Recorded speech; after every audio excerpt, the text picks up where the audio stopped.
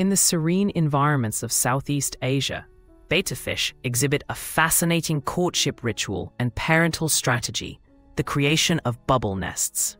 Male betta fish, with their vibrant colors, engage in the meticulous practice of blowing bubbles, one by one, forming a floating nest at the water's surface. These nests are ingeniously crafted to protect the eggs from predators and provide ample oxygen, crucial for the development of betta fry.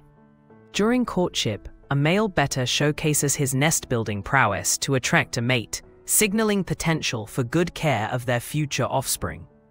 Once a female is persuaded, she inspects the nest before laying eggs, which the male then dutifully places within his elaborate bubble sanctuary. This intricate behavior not only highlights the betta's adaptability, but also underscores the marvels of nature's ingenuity in ensuring species survival